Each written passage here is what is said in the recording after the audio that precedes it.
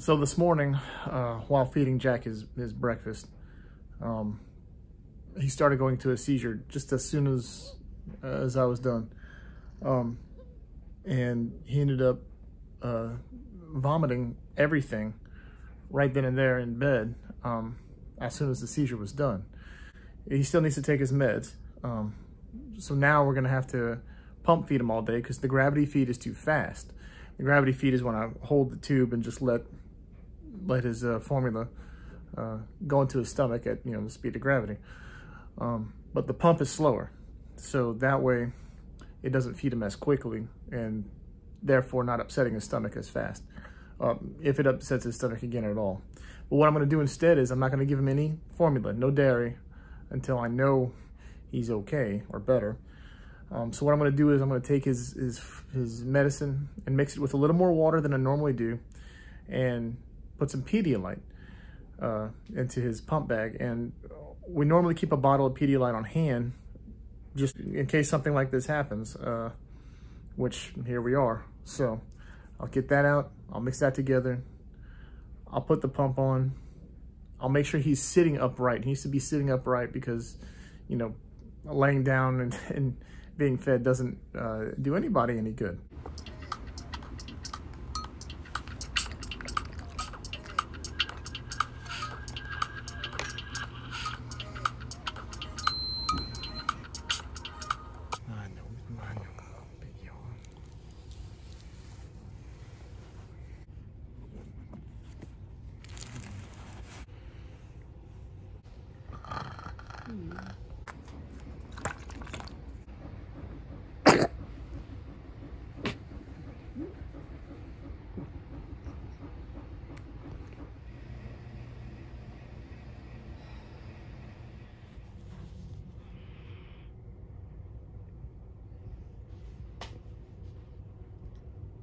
All right, well, it seems he's okay for now.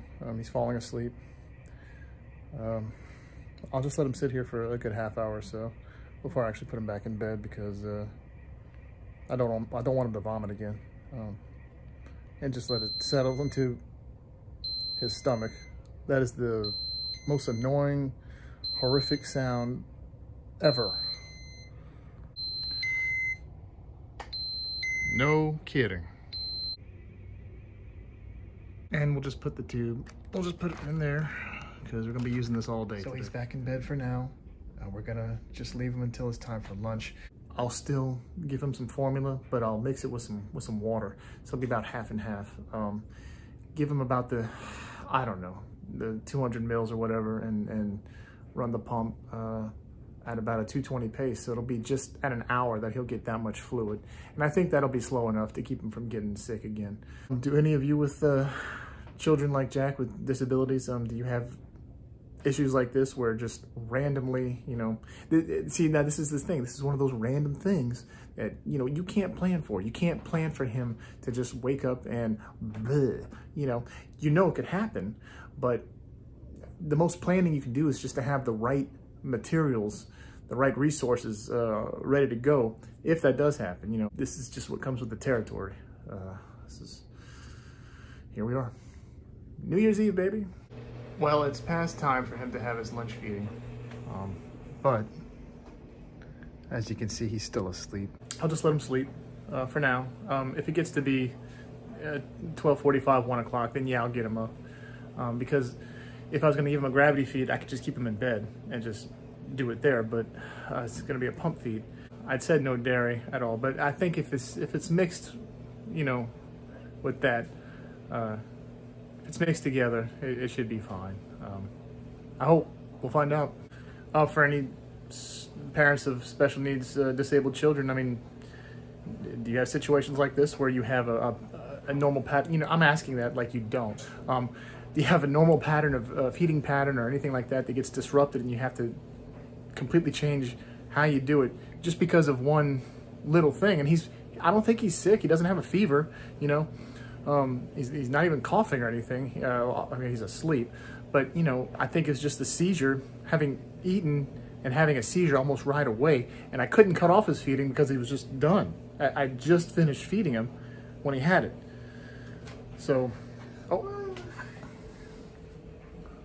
Well, well, well.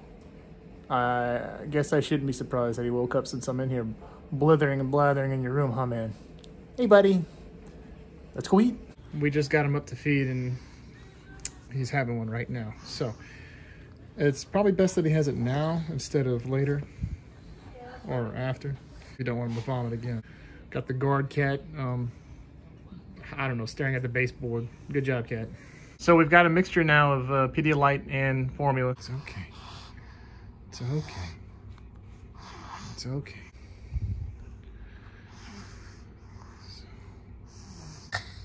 It's okay. I don't believe it's going to make him vomit, but we're just going to take a moment here and just keep an eye on him. I imagine he's going to be good for the rest of the day. I'll just continue to mix his stuff, you know, a little half and half, and hopefully he'll be good. But he doesn't seem to be reacting, well, unless you consider this a reaction. So there it is, short and sweet. But these things do happen.